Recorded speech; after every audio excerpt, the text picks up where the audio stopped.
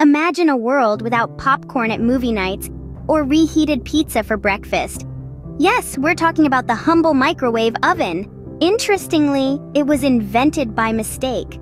Flashback to the 1940s, Percy Spencer, an engineer with Raytheon Corporation, was testing a military-grade magnetron when he noticed a chocolate bar in his pocket had melted. Intrigued, Spencer decided to experiment more, placing popcorn kernels near the magnetron. Lo and behold, they popped. This accidental discovery led to the creation of the microwave oven, a staple in our kitchens today.